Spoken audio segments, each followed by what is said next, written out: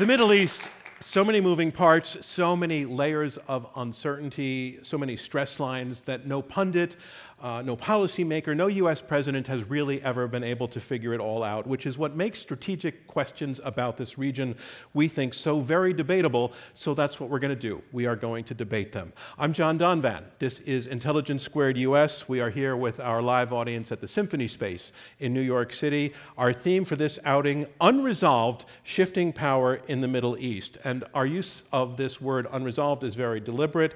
It's how we signal that we think that there is so much to dig into in this region, so many cross currents, that we are actually going over the course of this program to argue through 3 separate resolutions, one after the other.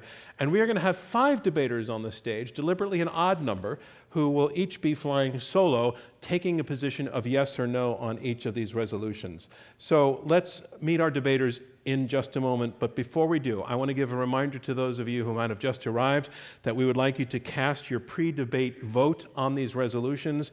Go to iq2us.org/vote, and you will be prompted to vote yes or no on the resolutions Trump is right on Saudi Arabia, the world is safer without the JCPOA, that's the shorthand for the Iran nuclear deal, and Turkey is an asset to NATO. Let's meet our debaters. First, ladies and gentlemen, once again, please welcome Reuel, Marc, Gerecht. Reuel, it's great to have you here. You are a senior fellow at the Foundation for Defense of Democracies. You're a former CIA case officer. You are an experienced Intelligence Squared debater as well. You have now 4 debates under your belt with us. Reuel, it's great to have you back with us again tonight. My pleasure.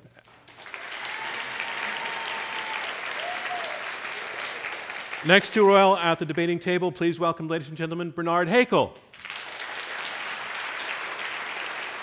Hi, Bernard. Welcome to Intelligence Squared. You are a professor of Near Eastern Studies at Princeton. You're a Guggenheim Fellow, and you're the co-editor of the book Saudi Arabia in Transition, Insights on Social, Political, Economic, and Religious Change. Bernard, we look forward to hearing your views and insights this evening. Thanks so much for joining us. Thank you.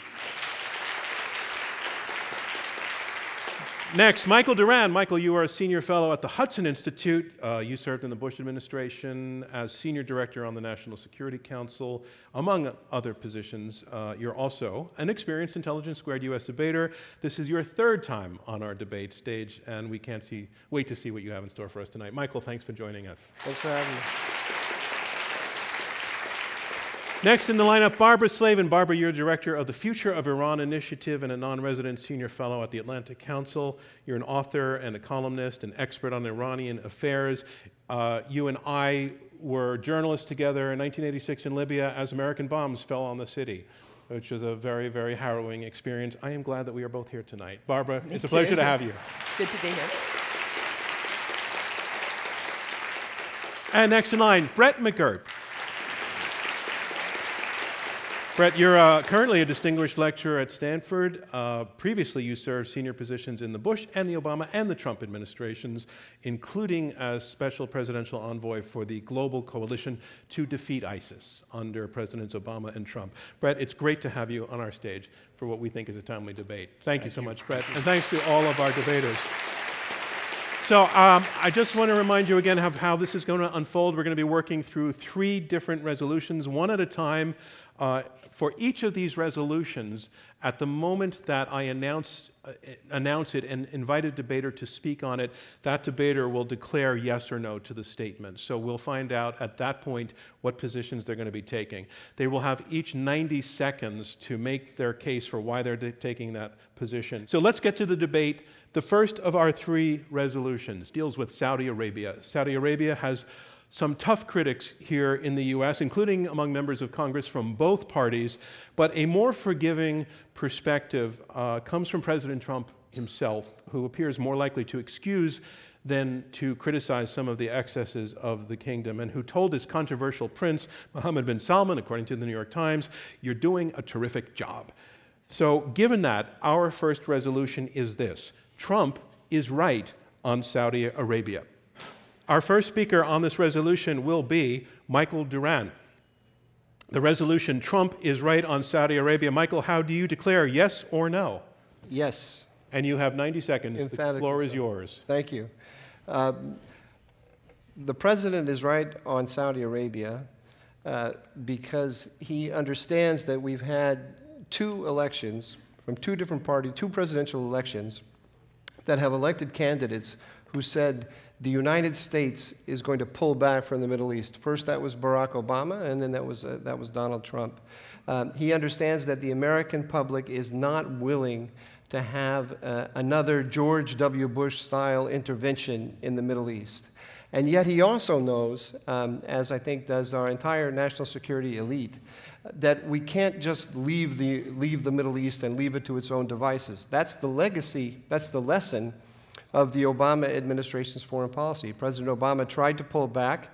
The last thing he wanted to do was to go back in Iraq and to get involved in Syria, but he had to, because we have to have order in the Middle East.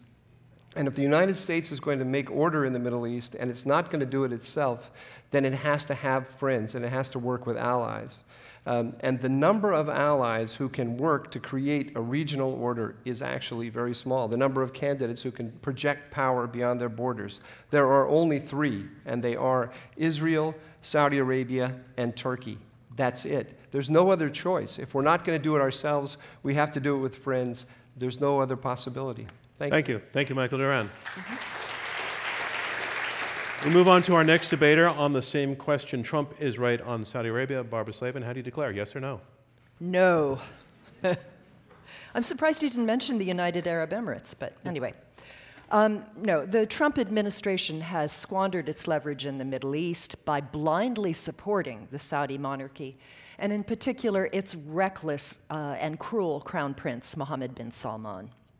There was no good reason for Trump to go to Saudi Arabia as his first foreign trip. He could have gone to a Democratic ally of the United States. His bet appeared to be that the Saudis would be so bowled over by this presidential attention that they would forge an overt alliance with Israel and spend billions more dollars on US weaponry. While the Saudis have drawn somewhat closer to the Israelis, they have not supported Trump's unilateral moves like moving our embassy to Jerusalem or recognizing the Golan Heights, and they haven't bought much additional US hardware. Meanwhile, Mohammed bin Salman, who's known as MBS, has made a series of disastrous decisions, including boycotting Qatar, holding the Prime Minister of Lebanon and nearly 400 Saudi businessmen hostage, waging a brutal war in Yemen, and last but very much not least, murdering the journalist Jamal Khashoggi a year ago. Had the US taken a different tack, we would have had much more leverage with the Saudis, and it's possible that MBS would not have become Crown Prince. Thank you, Barbara Slavin.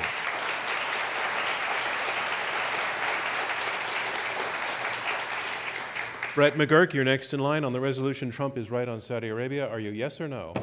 I'm a no, John. Take Trump out of the question. We're here on the Upper West Side. I can imagine what most of the audience thinks. But take Trump out of the question. What do we want from Saudi Arabia? We want a moderate Saudi Arabia. We want a successful Saudi Arabia. We want a Saudi Arabia that is working for stability in the region. Trump has given Saudi Arabia unconditional love. And there should be no unconditional love in the Middle East. We had no ambassador for 2 years. We had no engagement from the Secretary of State because Trump went around the Secretary of State. And look at the results. Saudi Arabia today is weaker, more isolated in the region and in Washington, and facing increasing problems. On Trump's watch, and I agree with Michael, we need a united front in the region. On Trump's watch, the GCC, the Gulf Cooperation Council, 6 countries in the Gulf, has split because the Saudis have led a boycott of Qatar. That has weakened our ability to deal with problems in the region and Iran. Saudi Arabia on Trump's watch has escalated the war in Yemen, and we've basically abandoned diplomacy in Yemen to try to de-escalate that humanitarian catastrophe. On Trump's watch, bipartisan majorities in Congress, which are rare these days, have rebuked Saudi Arabia. Saudi Arabia is now becoming a partisan issue in Washington, which is not good for us and not good for Saudi Arabia. Defense spending in Saudi Arabia, they spend 11% of their GDP on defense. They spend more than Russia on defense, and yet they are in desperate need of domestic reforms because they have an economic crisis, and we are not working with them at all on these critical questions. So I speak as a friend of Saudi Arabia, and the record, I think, speaks for itself. Trump has not been good for Saudi Arabia. Thank you, Brett McGurk. Reuel, Marc, Gerecht, Trump is right on Saudi Arabia, yes or no? Hey. No. I mean, I have to say this is an odd occasion. I'm in agreement with Barbara Slavin, sort of. The foundation for defensive democracy. I tell you. God. I mean, I'm going to define this fairly narrowly. You know, I think President Trump has some flexibility in his definitions, so I'm going to utilize the same flexibility. If you look at Saudi Arabia, is it really an ally of the United States in the sense that can it allow the United States to diminish its footprint in the region? And can it help build an alliance against the Islamic Republic of Iran, which is the most convulsive and lethal force in the region? And I think the answer there has to be no. I mean, the Saudis are incapable of using ground troops in any meaningful sense. In Syria, the Iranians, the Russians, and the Assad regime have slaughtered hundreds of thousands of Sunnis, and the Saudis were able to do nothing. Saudi Air Force has some power, but let's be honest, if the Americans aren't there lending a hand, they can't really do anything. You don't trust them. I think that has come clear in the Yemen war. There's a good reason for the Saudis to be fighting in Yemen. However, I would disagree in the way that they have done it. I don't think it's been terribly productive. And again, it's largely because the MBS in particular goes his own way and he's not reliable. And I would say, I mean, just take, for example, the murder of Khashoggi. I think it's fair to say that was a botched effort. Well, I'm sorry, your time is up, but you can continue your thoughts. I would just say the Iranians do a vastly better job. I mean, you cannot, the Saudis cannot actually kill someone competently. Okay. Don't trust them. Okay. It's an odd way to put it. Trump is right on Saudi Arabia. Bernard Haykel, are you yes or no? I'm a yes. I'm with Michael on this one. I think that Trump has basically seen the lie of the land in the Middle East, and he's seen in Saudi Arabia a regime that is willing to do certain things that are profoundly in America's interests. The first of which is the complete cessation of all funding to Islamists and to Muslim political radicals throughout not just the region, but the entire world. Saudi Arabia now is in a transition away from Islam being a fundamental core element of its identity towards a country that is more like a normal country where nationalism is central to the identity of the country. The second thing that this regime is doing in Saudi Arabia is that it is trying to change and modernize its society by clamping down on reactionary Islamists domestically. It has given greater rights to women, something that was thought impossible before the present regime in Saudi Arabia.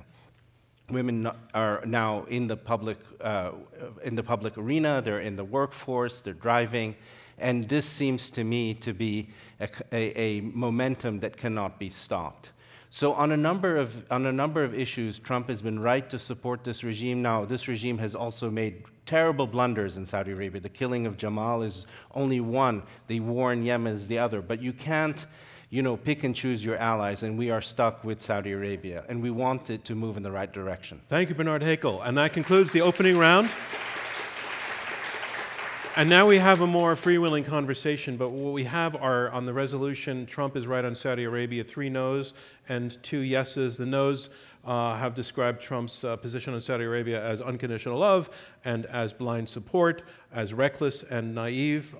They're basically arguing that Saudi Arabia does more harm than good for U.S. interests, that it's an unreliable ally, a weaker ally than before, and that bottom line, cozying up is not bringing about an improvement of the position of U.S. interests. The 2 debaters on the other side make a very strong argument. Number 1, we need the ally. Saudi Arabia has been an ally. Saudi Arabia will do things that we want Saudi Arabia to do. Some of them might not be very pleasant, but we want them to do it. And that Saudi Arabia is trying to change and becoming less perhaps offensive culturally and politically than it has been in the past. So we have a lot to dig in there. I want to start with you, Barbara Slavin.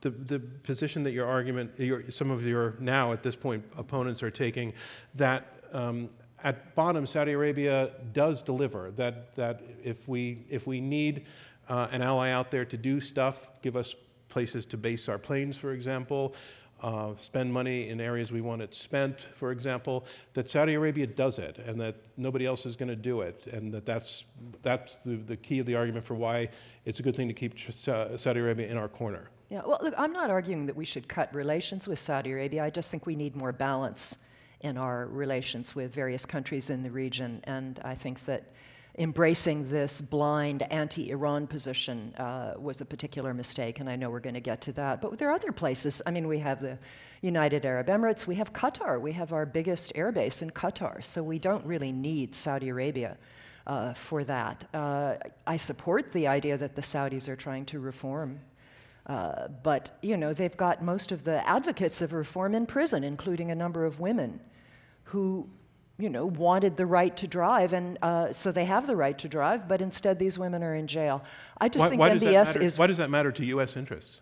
Because I think MBS has shown that he has terrible judgment, that he's reckless and cruel, and he is not somebody that we should put a lot of faith in. I think we have to be very, very careful and not put all our eggs in his basket. Michael Doran, to respond? Look, there are realities of power in the world, and there's realities of power in the Middle East. We are not going to remake this region into an image, into our own image. We're not going to coerce these people through military force, and we're not going to entice them to be like us. We have interests. We have to focus on those interests, and we have to think about who are the most influential actors that can help us. The problem we have in the region now is the rise of Iran. Iran is spreading its influence all over the region through proxies. It's delivering to them precision weapons. They're threatening all of our allies, and especially Israel. And Saudi Arabia sees the region exactly as Israel does.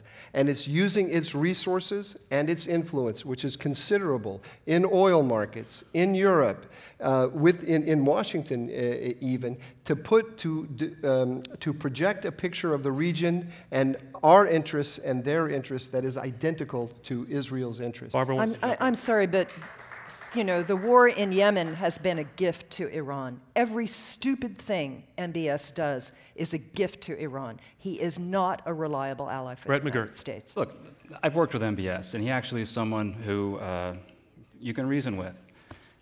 If you simply give him unconditional support, as Trump has done, again, no ambassador in Riyadh. I worked for 2 years in the Trump administration. There's no ambassador there for 2 years. We had no very senior level engagement because everything was going around the entire national security team who actually knows something about the region. But I keep hearing Trump sees this, he sees this. Trump doesn't see anything. There's no strategy behind this. Trump is being described, he's being described as a close friend of Saudi Arabia. This is a man who has said repeatedly that King Salman, the custodian of the two holiest mosques of Islam, a very important figure, would be gone in 2 weeks without our military support. That's what Trump says to him. He embarrasses them. He diminishes them. He brings MBS in the Oval Office with posters of ships and boats. As a senior Middle East leader said to me, it looks like you've been bought. He is not benefiting Saudi Arabia. And I speak again as a friend of Saudi Arabia. I agree with the moderate reforms. That has to happen. We're not helping. We're making it worse. Bernard Haykel. I mean, I think that there are a couple of assumptions that have been made here. One is that somehow if Trump wouldn't support the regime, then someone else could have come into power. MBS could have been replaced by the United States. I think that's hogwash. We cannot interfere in the internal workings of another country like Saudi Arabia. It's a very opaque place, and the royal family has total dominance and control over the society. And MBS is in charge. Now, if we want to start meddling there in a way like I suspect Barbara would like us to do, we could have a civil war in that country. A civil war in a country that produces over 10 million barrels of oil a day. A country that when we tell it, you need to produce more because there's been a cutoff or shutoff of oil either in Libya or Venezuela or wherever, they will do it. They are an ally of the United States. They're not perfect, far from it. They have lots of warts, and we should put pressure on them to fix those warts. But to pressurize them to behave in exactly the way that we want them to behave is not going to work. But the question is whether Trump... I want to bring in Reuel. Trump is having a good policy. Folks, we haven't heard from Reuel yet. I want to give him a chance to get into the conversation, then I'll come to you as well. But so just bouncing off of what Bernard was saying, that we shouldn't meddle, can't meddle, are you actually arguing in your no position for wanting to change and shape what Saudi Arabia is? Not really. I mean, I think the primary thing you always have to be concerned with Middle Eastern societies, particularly a traditional one like Saudi Arabia going into transition, is its fragility. So I think the primary American objective with Saudi Arabia is do less. I think we should want them to do less outside of Saudi Arabia, and we should probably want them to do less inside of Saudi Arabia. I'm not a terribly big fan of the argument that says we want authoritarian leaders to coerce their societies into progress. I think modern Middle Eastern history tells you just the opposite, that these progressive leaders, the ones that are usually embraced by the West, end up uprooting traditional society and actually bringing on that which we wanted them to actually stop. It makes the situation worse. It makes it into a pre-revolutionary situation. So I think the United States wants evolution in Saudi Arabia. All societies evolve, but you would want to do it conservatively, and you do not want to see the Saudis, particularly MBS, start trying to throw its muscle around the region because it's just going to muck it up. Brett, I wanted to jump in a moment ago. Well, the war in Yemen was mentioned, but even on the war in Yemen, and I agree with the Iranians are doing it in Yemen is terrible. But on Trump's watch, the UAE, the only real ally with Saudi Arabia in Yemen, is leaving. So the whole record here, I think, speaks for itself. It just has not been beneficial to Saudi Arabia or to our interests. Just one point on the Crown Prince. Sure. Jared Kushner, Trump's son-in-law, developed a relationship with MBS before he was Crown Prince, and he pushed him and pushed him. And I'm sure that had some influence in Riyadh, because there were others who could have been named Crown Prince, if not for the mucking around of the Trump administration and Trump's son-in-law. So I don't agree with that. I agree I with you that we should I want to give Michael a shot. I want to make 2 points. One is this. Since the murder of Jamal Khashoggi, everyone in America knows his name. We've got in China. They don't pronounce it. We've got in China. We've got in China 1 million people in concentration camps. There hasn't been as much attention on that as there's been on Jamal Khashoggi. That's true. Why? Why? It's not because of Saudi Arabia. It's not because of MBS. It's because of the relationship between Jared Kushner and MBS. It's an indirect way of going after Trump. No. We have become an incredibly parochial country where our domestic debate, we now talk about foreign policy to score points in our domestic debate. This is not the way to run a good foreign policy. One last point, okay, quickly, sure. very quickly. Yeah. The Yemen war, we had a great deal with Saudi Arabia for many, many years, 75 years. They bought our arms and they didn't use them. Right? And then the deal was we took care of the region around. And under Barack Obama, we said to them, we don't do that anymore. The Iranians are moving into Yemen, your problem, not ours. The Iranians are building a Hezbollah in Yemen with precision weapons that can hit Riyadh, a G20 capital, which as Bernard said, has some of the largest reserves in the world. And what did we do about that? Nothing. Okay, Michael, Barbara, you're in. Yeah, look, I don't see it in domestic political terms. Jamal Khashoggi was lured into his own consulate in Istanbul and butchered. I'm sorry. I think that's, whatever the Chinese may do, they have their own human rights abuses, but this was appalling.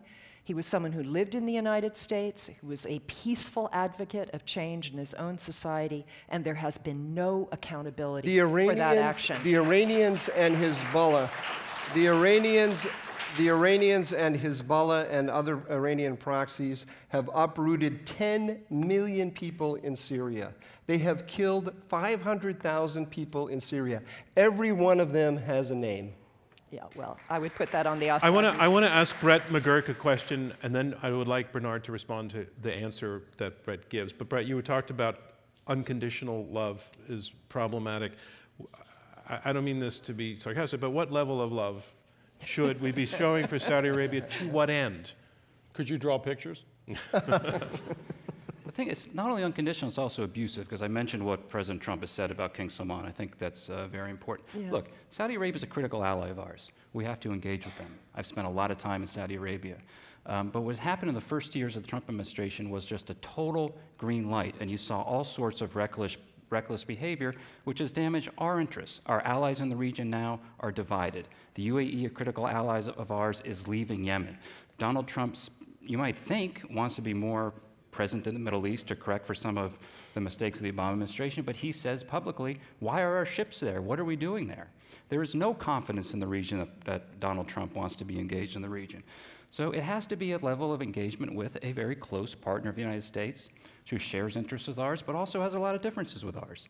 But when you're not engaged, when you don't have an ambassador, when your Secretary of State is cut out of the loop, you end up seeing reckless behavior. It creates a classic moral hazard.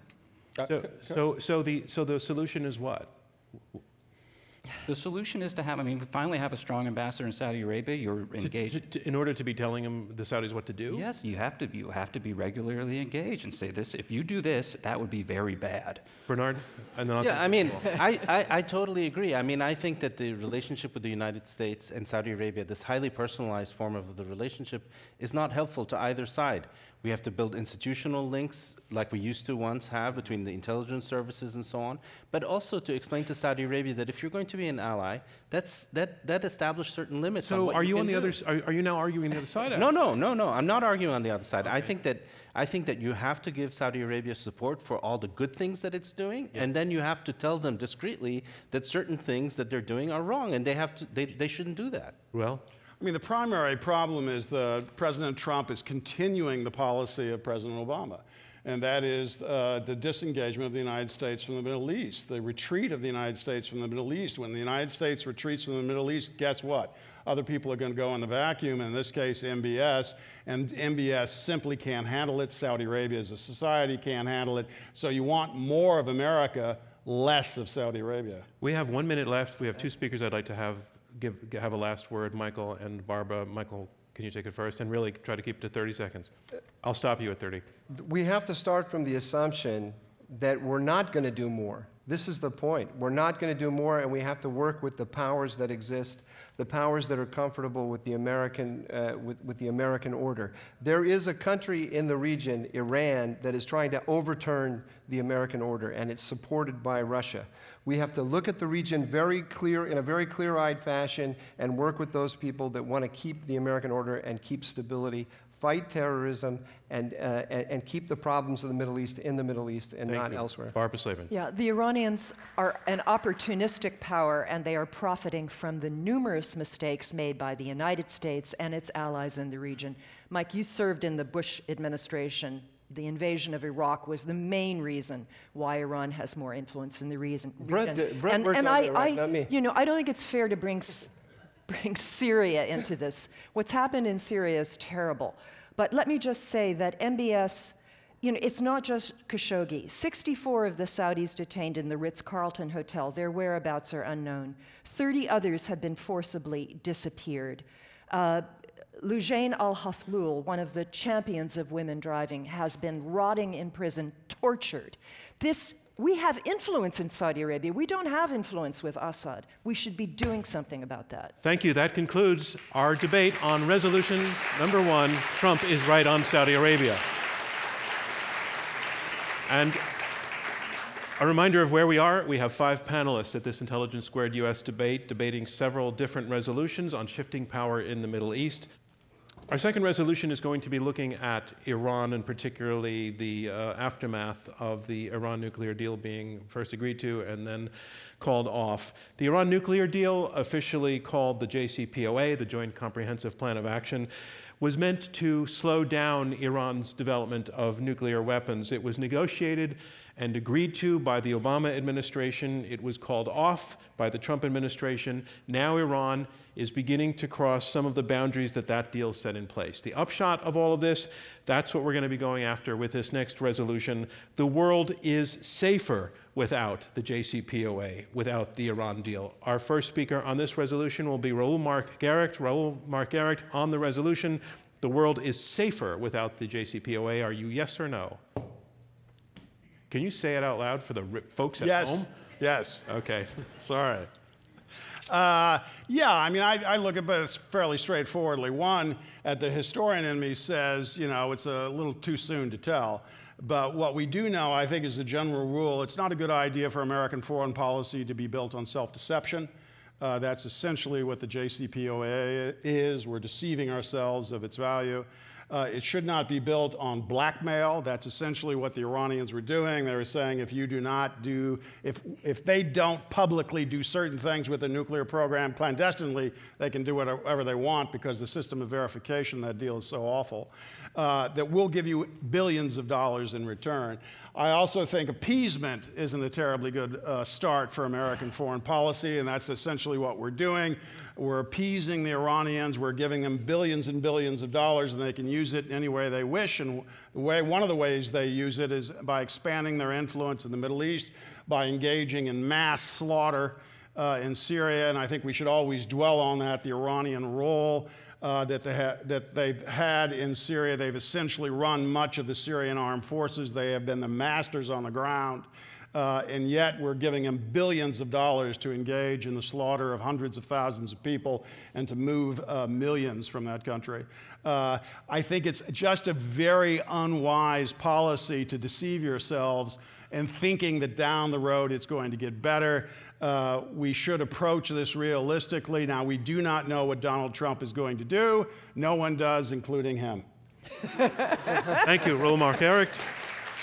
The resolution, the world is safer without the JCPOA. Bernard Haykel, how do you declare?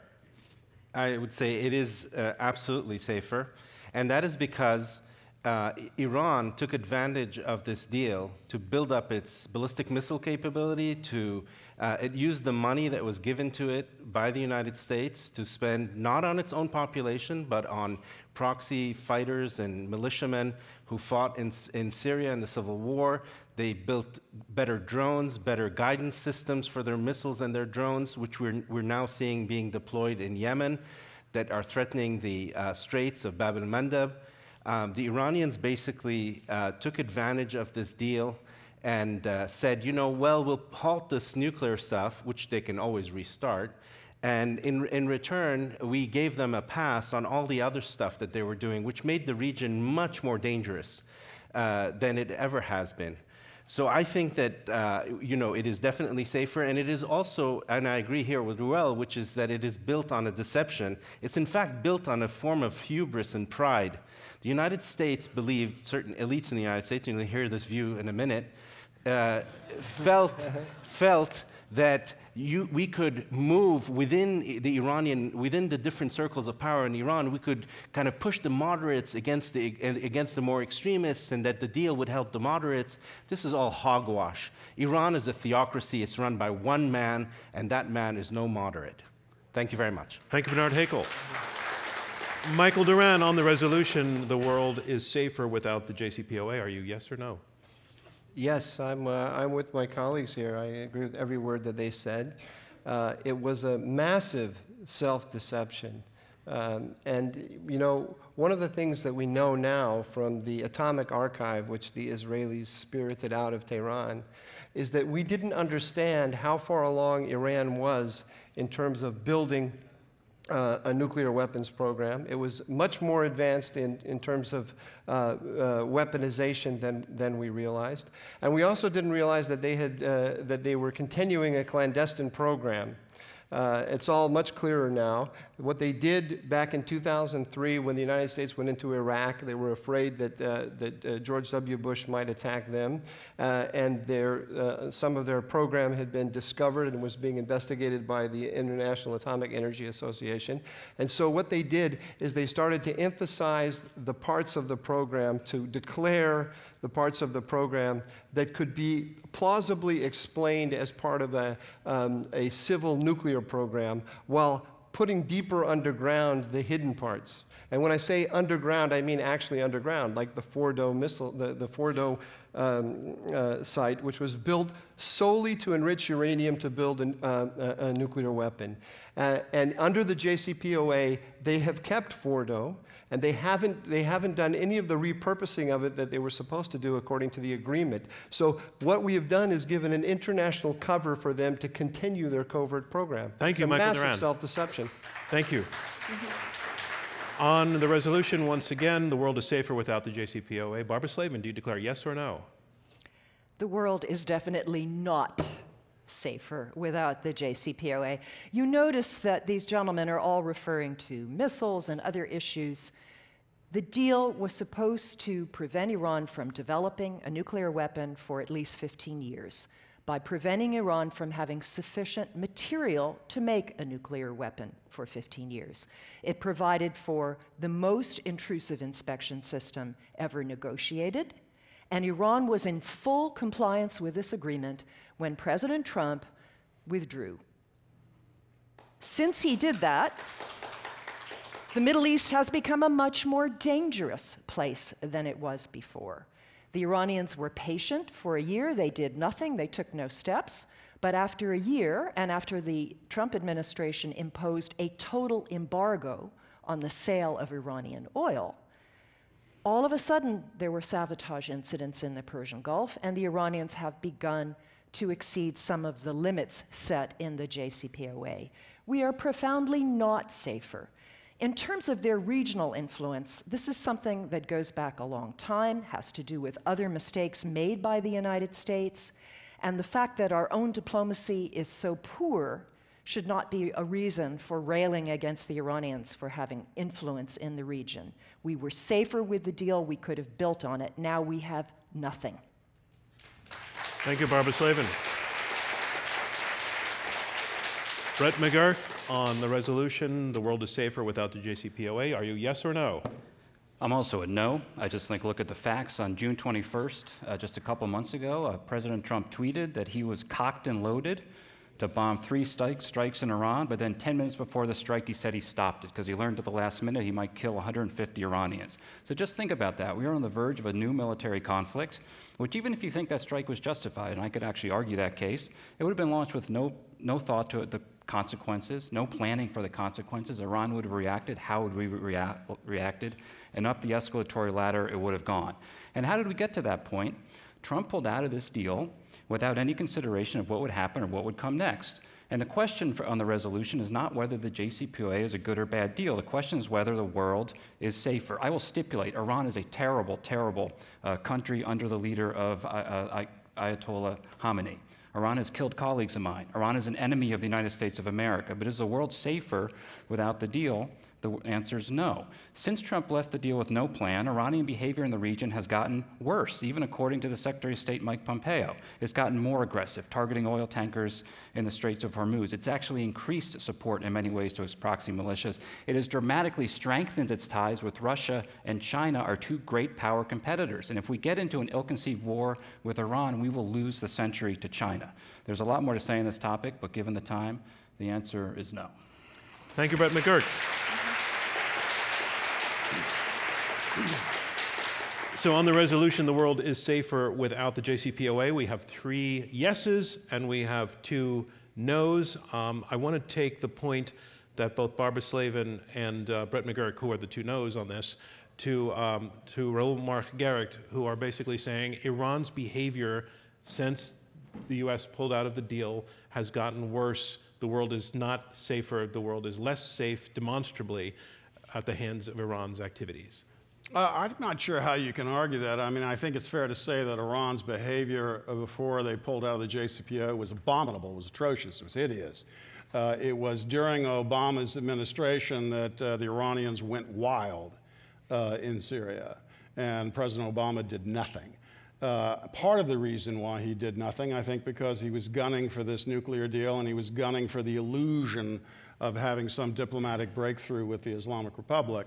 And I just have to get back to this. We don't know what the Iranians are doing clandestinely. The JCPOA is like Swiss cheese. The notion that we have an idea of what they're doing clandestinely was, I think, disproved by what happened immediately after the deal was sealed, and that is we went back into Parchin in this sort of robot-controlled, Iranian-controlled inspection, and what did we find? We found 2 more particles of uranium. What did the IAEA do? Nothing. It did nothing because no one wanted to do anything. The Israelis gave the IAEA information about a warehouse in Tehran, which came out of the documents that were seized. What did they find there? Uranium again. What from has an the old IAEA program. done? From So an your old point is that program. they were cheating on the deal. They could be cheating. We don't know. We didn't interview any of their scientists. We didn't get the paperwork. We didn't follow any of the standard protocols that the IAEA uses. Let me bring Barbara in. Uranium, particles like that can, as we know, they have an enormous half-life. How do you know that this didn't date Let's go find out. Previous work, which was stopped in 2003? I agree with you, Barbara. Let's go find out. Let's go back in there and inspect. Well, how are we supposed to do that if this deal is collapsing? And what's the IAEA going to do if we have no agreement? The Europeans can call for that anytime they want. I'm sorry, we've undermined the deal. We've undermined our ability to find out what's going on. I want to point out that you actually argued this treaty in a previous debate with us. And I won. That night you won. Decisively. No, Let's not get ahead of our skis here. Okay, go ahead. I think what Reuel is saying is that the IAEA is not going in and inspecting because the powers, the JCPOA powers have sent a very clear message to it that they don't want them to go in and inspect sites because they know that if they go to a military site and demand inspection, as they have the right to under the JCPOA, the Iranians will say, get stuffed, and that will end the JCPOA. So there's this dance going on, this self-delusion, where the IAEA is not asking questions that it knows it's going to get a bad answer to. Brett McGurk, I mean, there's a little bit of a note here that Iran is dangerous anyway, with or without nuclear weapons, that it has, and this came out, it has money, it has influence, it has bedfellows in dangerous and risky places. How does that factor come into this whole conversation about the world is safer or not without the deal? Look, they have a nuclear program. We gave them this Particles for Peace program that Eisenhower started. We actually started their nuclear program. They then made a clandestine program through AQCON and the Russians and the Chinese, but they have a nuclear program. This is the real world. I'm not ideological about this. I'm very practical. How do you deal with the nuclear program? There are two ways. Diplomacy, through a deal that's not going to be perfect, but you want to buy as much time as you can, or a military strike. And all assessments of a military strike, as reported in the New York Times, and not disclosing anything, you're going to set the program back by 1 or 2 years. And then what? So, I mean, the question is, do you favor a military strike to set back the program 1 or 2 years, or do you favor very imperfect diplomacy to buy time? You hear a lot about the fact that since sanctions came back on Iran, they have a lot less money. Here's the truth. They spend very little money on these proxy groups. Right. Even according to State Department figures that came out last year, they spend about $2 billion a year max on their proxy groups. You are not going to sanction your way to better Iranian behavior. I agree with my colleagues to the right of this stage. I don't like the Iranians. They are an enemy of the United States of America. We have to work with our allies around the world to build alliances to make sure that we contain their behavior and push back. But we are at risk by this unilateral policy, as I mentioned, of losing the century here in the region to China and Russia. I was in Beijing not long ago. The Chinese have a very sophisticated Middle East policy. They are investing in 4 countries with comprehensive strategic partnerships: Iran, Saudi Arabia, Egypt, and UAE. And the Saudis are embracing this posture. We are increasingly isolated by the way Trump has gotten out of this deal, and I do not believe it's working in our interest. Bernard, do you want to respond to that? Well, I mean, I would say that coming out of this deal has basically just lifted the veil on this regime and on the people who have been trying to pretend that this is a regime that can moderate, that can change, that can become different. And the way in which Iran has often been described is that there's this... But do you think the deal was premised on that notion that Iran yes, would go through that? Absolutely. That's nonsense. Absolutely. The deal was premised on the notion that there were these 2 factions within the regime, and that ultimately some form of normalization would happen, would come out and result from this deal, because people within Iran would say, look, you know, such benefits have come out of this. We need to become closer and better, have a better relationship with the West. And that's just never going to happen. This is a regime that every Friday in its principal mosque, every Friday for 40 years, has cried out, "Death to America." Every day. But imagine if your opponents are arguing that at least deny that regime 15 years worth of nuclear development as opposed to responding after the fact for a 2-year delay, that 15 years is better than 2 years? Well, first of all, I don't think that delay actually, as my two colleagues have argued, was actually possible. Second, it gave them a pass on all this other stuff that they were doing. Mm-hmm. And you know, if you had stopped everything, the ballistic missiles, the proxy stuff, then fine. I would say this is a good deal, but it's not that. All right, let me go to one of the two no's. So I would just, Barbara or Brett? Barbara can argue the intricacies of a nuclear deal. That's really not my area. I'll just say they're starting the nuclear program again. I don't think Donald Trump realizes the corner into which his national security team has put him in. The decision will be, do we do a military strike or not? And Trump has already shown he doesn't want to do that. So we have a maximum pressure policy without the backbone of a president that's ready to see it through. So even if I took this, and I agree with a lot of what my colleagues to the right of the stage say, this strategy just really makes no sense. But the question really is they have a nuclear program. This is reality, folks. And in terms of the entire internet, the intelligence community, all the agencies of the intelligence community, in their report, they say, and they've said it consistently now, and the State Department just confirmed it a few months ago, Iran is not now going through the mechanisms through which to produce a nuclear weapon. They have not done that since 2003. But Brett, your opponent's argument has been that the Americans and perhaps also the inspectors are guilty of, or have committed self-deception. They're kidding themselves. Yeah. And that was two of your opponents made that. So I just got to say, look, take that on. Look, it's a dangerous world out there, as President Trump has said, but sometimes you have to trust the unanimous judgment of the intelligence community, and I recognize the intelligence community can be wrong. They can be wrong. Absolutely kidding. The agency has an incredible track record on nuclear issues, let alone so many other issues, of getting things wrong. Yeah. So, I mean, the 2007 NIE said clearly they had stopped developing their nuclear weapons program. The Israeli archives that were snitched out of Tehran clearly show that's false. It is an untenable position now. Barbara Slavin. Bibi Netanyahu is running for re-election. If there were a real facility in Iran working covertly on nuclear weapons, he would have disclosed it to the world. Instead, he had some pathetic announcement the other week about some facility. It wasn't even clear if it was nuclear or a missile that the Iranians had destroyed. There is not at present a program, a dedicated program to make nuclear weapons. But there will be. There is. There will be if the United States stays out of the JCPOA, if the sanctions remain, and this agreement falls apart. I think a logical mind has to look at the Persian material, and I don't think you've looked at it, Barbara, since you don't know Persian, that if you look at the material, it is clear there is a program. That program continued after 2003. Now, why would the Iranians have stopped a program that they had invested to a clandestine program which they knew the Americans and others were going to come after? Why would they stop it? Michael Doran, I want to take on the part of this deal that Iranian assets were frozen and sanctions were lifted. There was a financial payoff for the Iranians as a result of this deal, which they now lose. But what are the implications of that payoff having been in place?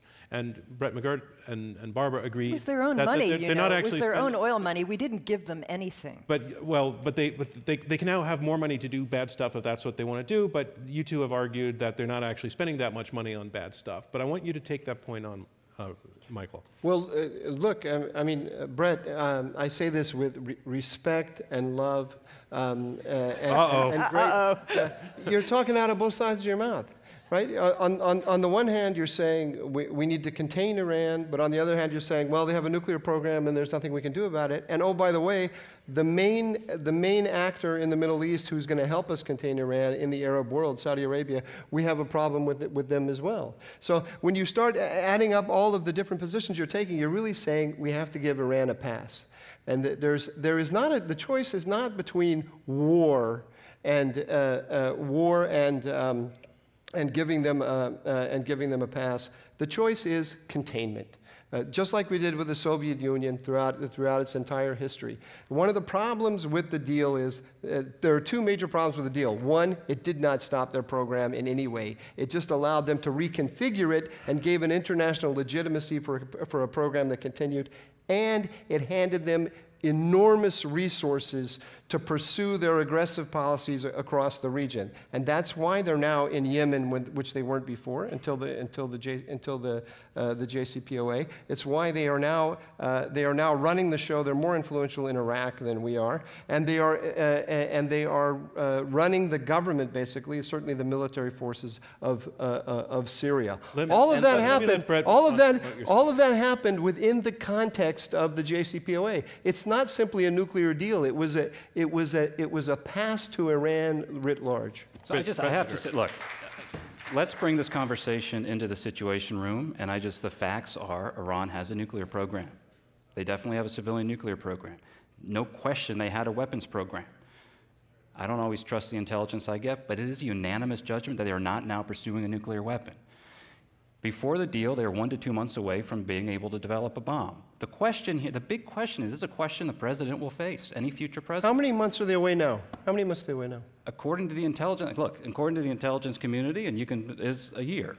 But Mike, the point is, they have this program. It's a fact. Do we bomb it? We bought 10 months. Do we bomb it? We bought 10 months. That's a lot of time. And opened all the doors of the region to them and bought 10 months. When your stupid Bush administration invaded Iraq, we opened the region to them. I mean, you have to look at all the factors. This is not the fault of the JCPOA. This is the fault of foolish and stupid U.S. intervention in the region. Support for autocratic regimes like Saudi Arabia. I mean, Iran has an affinity with these groups. Why? Because many of them are oppressed Shia minorities. If Saudi Arabia treated its own Shia better, there would be no room for Iran to play. If Saddam Hussein had not oppressed the Shia majority of his country, we would not see what we have now. Barbara, I mean, you can't put it all on the JCPOA. It's ridiculous. I remind you. I'm just curious. Would you use that argument in Syria?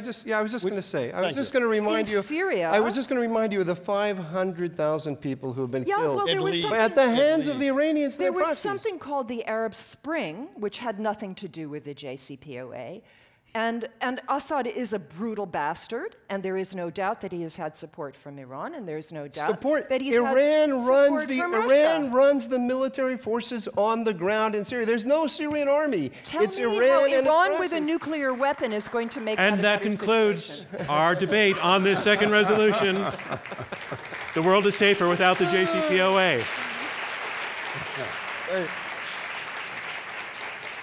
We were going a little cable news there. Sorry about that. Our third topic zooms in on a nation that is locked into the middle of everything, and that is Turkey.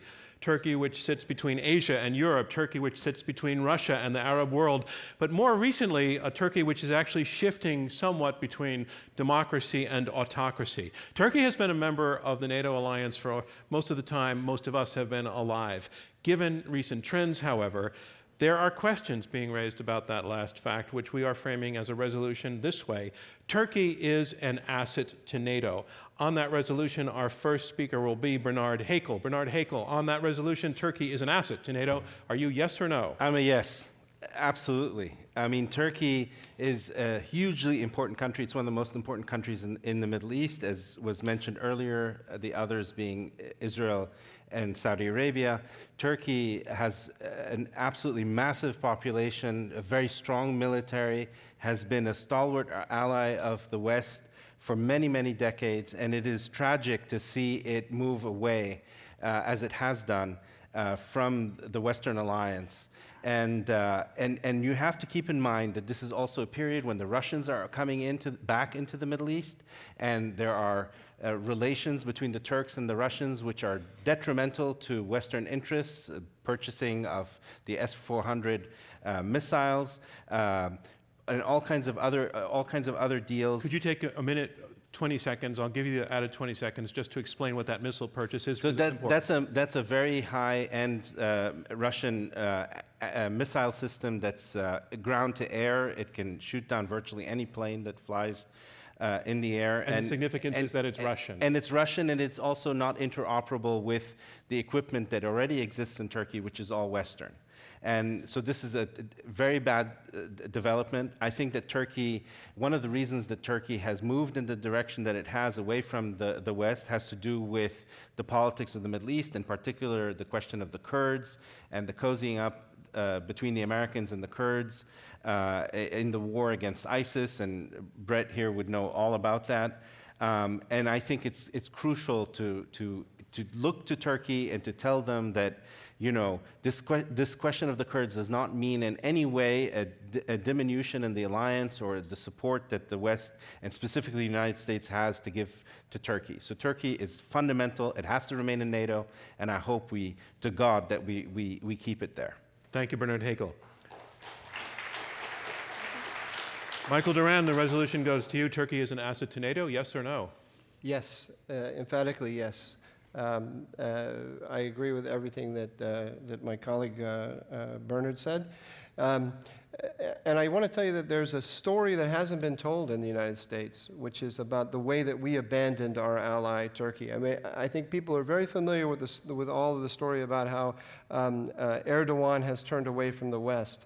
But one of the problems with Erdogan is, and I would say actually Turkey in general, this is a nation that does not have a public relations gene. Because they have a very good story to tell in the United States, and they haven't told it. We went into Syria through the YPG, which is the Syrian arm of the PKK. Those are the separatist Kurds in Turkey who want to carve out a Kurdistan from Turkey. They're an extremist terrorist organization recognized by the United States as a terrorist organization. This is the equivalent of the United States going into, say, Jordan and building up Hamas. And when the Israelis say, you know, what you're doing there right next to our country, building up this organization that wants to tear my country apart, is not good for us, we said, sit down and shut up.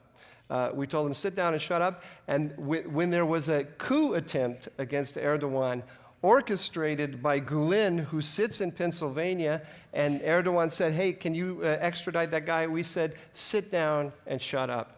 So at a certain point, he said, you know what? They're actually anti-Turkey. Today, forget about Erdogan. 80% of Turks, according to opinion polls, regard the United States as a hostile power. Thank you, There's Michael a reason Doran. for that. Thank you.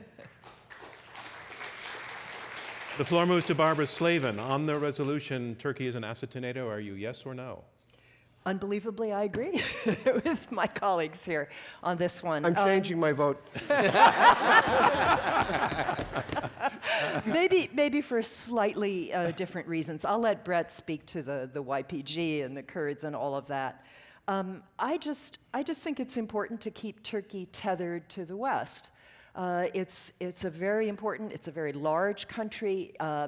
And yes, Erdogan has taken it in very undemocratic directions, but we've seen a resurgence of Turkish democracy recently.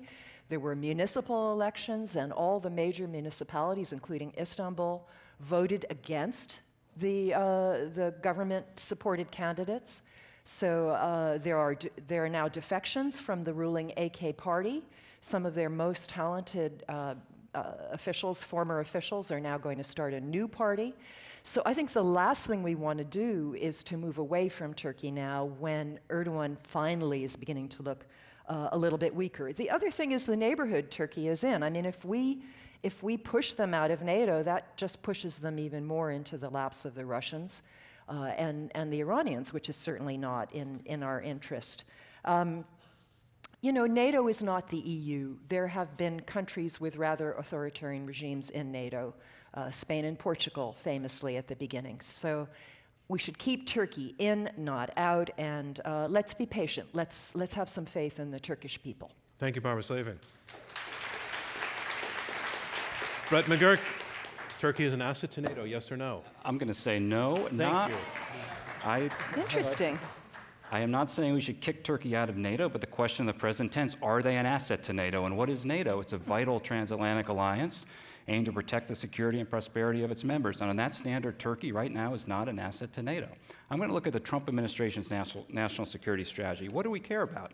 Great power competition, China and Russia, international terrorism, and Iran. On all three measures right now, Turkey is not an asset. On international terrorism, I ran the ISIS campaign. 40,000 foreign fighters, jihadis from 110 countries around the world, all came into Syria to fight in that war, and they all came through Turkey.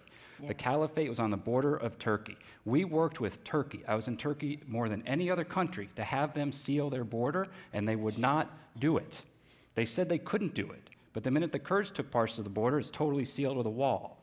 So let's just be honest about the record. It is not the fact that we went with the YPG and told Turkey to sit in a corner. That's just not factual. On Iran, Turkey was the biggest sanctions buster backdoor of any country around the world to Iran. Almost $100 billion in a sanctions busting scheme went through Turkey by their own state-owned bank, the general manager of whom was prosecuted here in the Southern District of New York. And Erdogan accused that judge and our judicial system of being run by the cleric in Gulen in Pennsylvania, which is ridiculous. On Russia, Turkey is buying, the only NATO member, buying sophisticated military hardware from Russia. That is a serious problem. NATO is an alliance formed McGurk, I'm against sorry, your Russia. time is up. So the answer I think you're going to have no. a lot of chance to talk in the next section. Turkey is an asset to NATO. Reuel Marc Gerecht, are you yes or no? I think I detected a few Greeks in the audience. But we need your participation. Is there any possibility I can do not you yes or no and just do waffle? I mean, can you tell the listening audience what your choice is? No. I'm very torn here. One person. Well, let me, for the record, say that you have put up the flag no. No, but I wrote waffle. Waffle. So, which is what I want to do. I mean, when I lived in Turkey for a number of years, I'm very fond of the Turks, and Istanbul is the greatest city on earth. You know, I think that Turkey in and of itself remains a potential asset to NATO. And I agree with Barbara. I think it should remain, to the extent that we can, tethered to the United States and to the West. I think it's an investment that is well worth our while, and the great experiment of Turkey is by far, it's not over yet. With that said, I don't have any doubts that Erdogan is a fairly determined Islamist. I am surprised that Michael actually didn't bring up this issue. I think he has a desire and a dream to take Turkey in a different direction, certainly not in an Ataturkist direction, a Kemalist direction. That cannot possibly be good for the United States. Militarily, obviously, Turkey can no longer be brought in with the secrets of NATO. Now, NATO is a very structured organization. Some people in NATO get to see more than others. Turkey's going to be at the very bottom of that list now. It has deeply compromised the F-35 program, the new stealth fighter program, bomber program. It's an all-purpose aircraft. You cannot possibly allow that thing to be deployed in Turkey now. I don't know what they've done with some of the intelligence agreements that we have with Turkey. Yeah, that I have to stop you because your time is up. I'm stopped now. Okay, thank you very much. Thank you. That concludes the opening round of our third resolution. And on the resolution, Turkey is an asset to NATO, we have 3 yeses. We have a very, very firm no.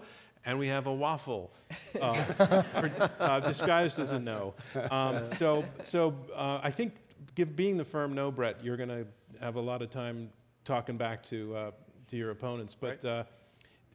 What I think I heard was a sort of constant theme, which unites you all, actually, is that Turkey has the potential to be a fantastic NATO partner, and sometimes it is, and sometimes it's not, and it would be better if it were, depending on conditions.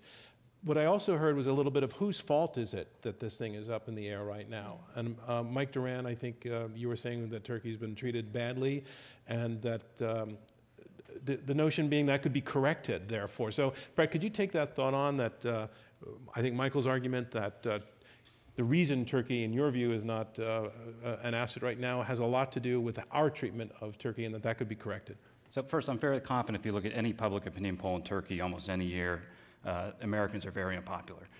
Before we ever heard of this group, the YPG in Northeast Syria, which I can talk to, but I don't want that to dominate the whole debate, but before we ever heard of the YPG, and we decided to go to war against ISIS because ISIS was committing genocide and it was controlling 8 million people across Iraq and Syria. You all know about ISIS.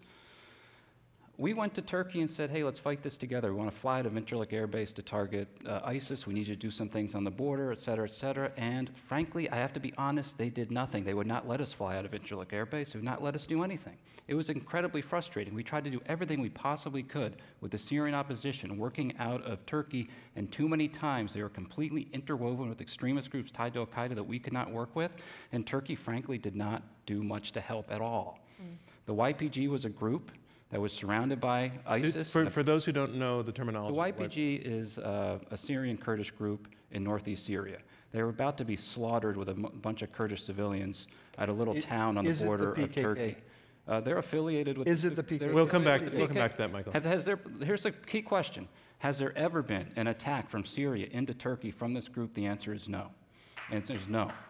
And who made the decision? Who made the decision to arm the YPG? It was actually President Trump, not President Obama. So there's a lot of history here that I want to make sure that we get absolutely right. But when ISIS was about to take this Kurdish town on the border with Turkey, we made the decision to do what we could to help save this town.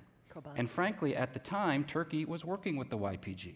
They did an operation into Turkey, working in cooperative with the YPG. I was in Ankara to manage that operation, and it was a big success. And as soon as the Kurds started taking these towns away from ISIS on the border, Turkey totally sealed their border. We said, why didn't you seal the border when ISIS was there? And flatbed trucks were coming across the border with ammonium nitrate and weapons and all sorts of things.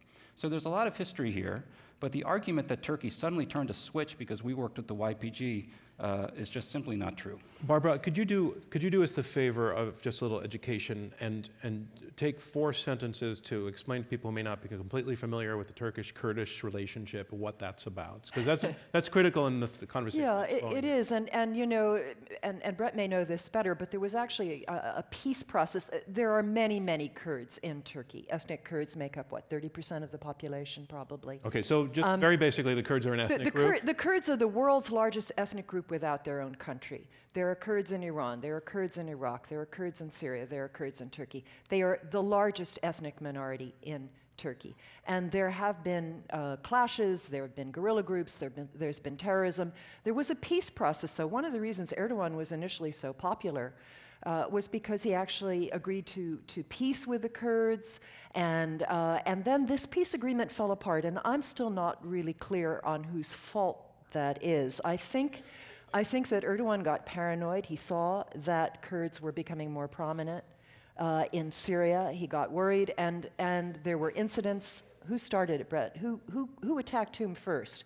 But there were incidents. The ceasefire broke, and then Erdogan got very, very upset about U.S. working with the Kurdish groups against ISIS. I don't want to go too deeply into the background, but I also want to add the fact, and Brett has alluded to it, that the Kurds have been our allies against ISIS. They've been very Some of them have, and that's been very critical. But Bernard Haykel, I want to take to you Brett's point that at critical moments, the Turks have not acted like allies. They haven't done the things allies do as requested, and that's a pretty serious charge and a pretty good definition of a bad ally. So can you take that response on? Well, look, I mean, Turkey is an independent country, and for instance, the first instance where they didn't do what the United States wanted them to do was to join in 2003 in the war against Iraq.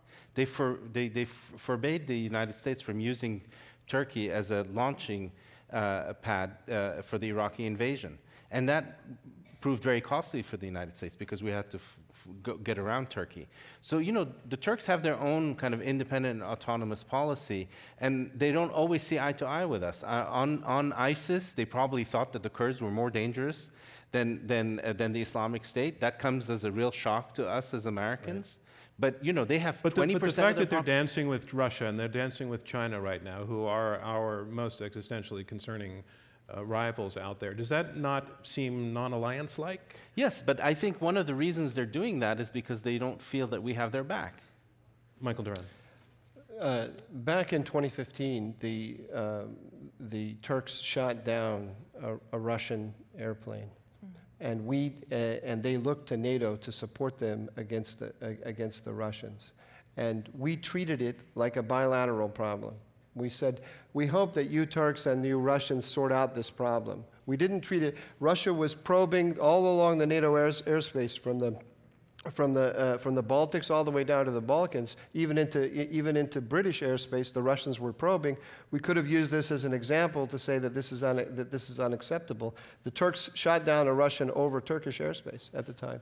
So that sent a very clear signal. It was. I'm not just talking about the one incident. I'm talking about the entire Syria conflict. Mm-hmm. We are the only country in the world that went in and said, the overwhelming priority, the number one priority of the United States is to destroy ISIS.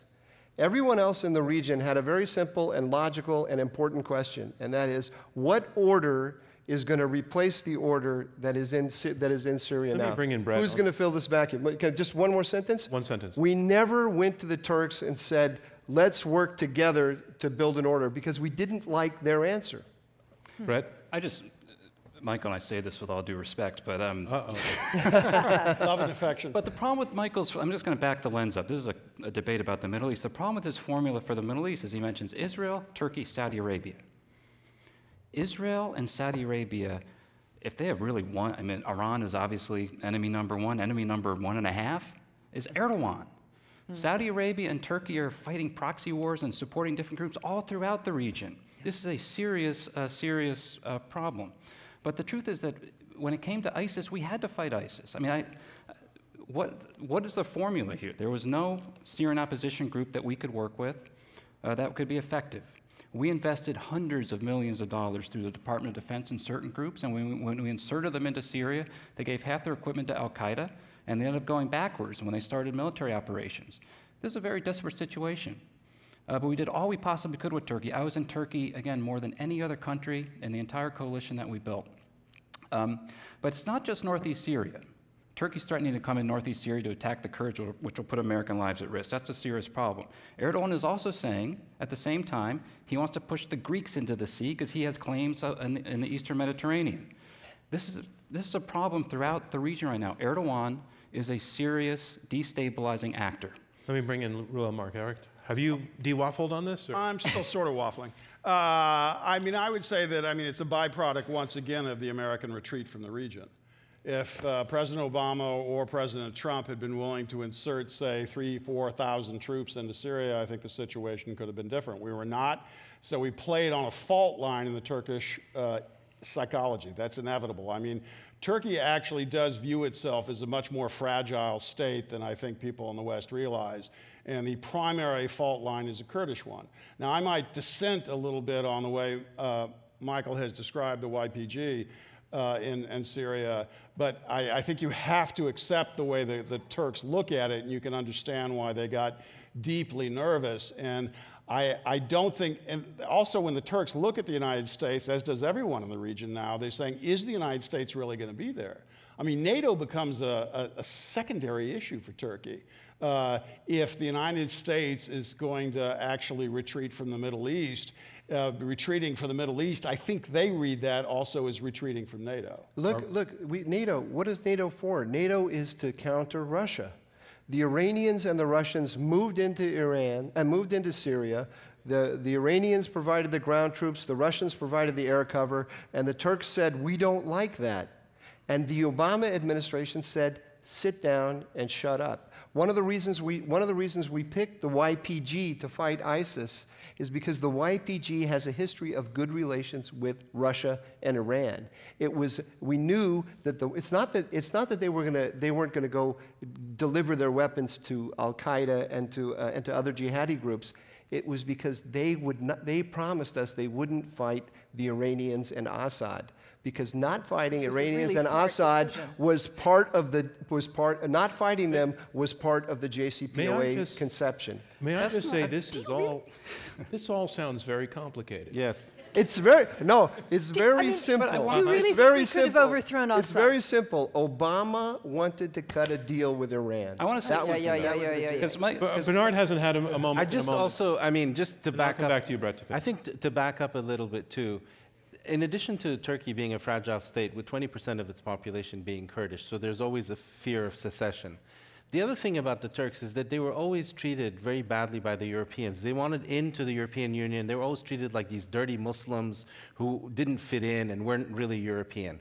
And then the Americans come and often treated them also as a kind of spare tire that can only be brought out and used whenever necessary. And I think that hurt their ego and hurt their sense of pride and honor. And we're seeing the consequences of this in the behavior of Erdogan. Brett, do you want to I agree with something Michael said earlier very much. Our foreign policy is becoming too partisan.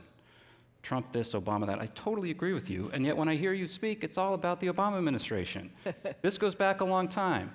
Trump has been in office now almost 3 years. The S-400s were purchased on Trump's watch. It is Trump that said, we're getting out of Syria. You're all on your own, which totally spooked the Turks. So it's not all about Obama. It's not all about Trump either. It's about some pretty serious dynamics that are going on right now in Turkey under the leadership of President Erdogan that are leading that country in a bad direction. There's a romanticism about Turkey in Washington because of Turkey of how it used to be. That Turkey's not there right now. I think we want to try to get it back. That requires some serious engagement, but also requires telling the truth when they're doing things that are totally against the interests of the United States and NATO. Barbara Slavin. Yeah, I just, Michael, with all due respect, you have this fantasy And that... love? Wait, hold on. We're on the same side. We are on the same side, but you have this fantasy that somehow more robust American intervention would have gotten rid of Assad. I mean, look at, I don't know. The Russians thought the other way around, and it seems to have worked. Look what happened in Iraq. Look what happened to us in Iraq. Look what happened in Libya. Then comes Syria. I think that it's a fantasy that that we could have overthrown Assad. And even if we had, the likely result would have been an ISIS-led state, or certainly a Sunni fundamentalist-led state. So Assad is a son of a bitch. He's horrible. But that doesn't mean that we could have somehow gone in there and changed the trajectory. And that concludes debate on our third resolution. Thank you very much, everybody. You got the last one. And I also want to say this about what we all just saw. As I said at the beginning, our goal is to, it sounds a little too precious, but to raise the level of public discourse. The thing is, we mean it. We do mean it. And we work at it, we aim at it. Our team is very, very careful and choosy and picky about the people we put on our stages and the issues that we debate. And the thing we always count on at the end is that the debaters will come up and really bring fact and argument and passion, honesty, and respect for one another. And I just want to say that what the five of you did tonight absolutely lived up to it for us, so I want to thank you very much.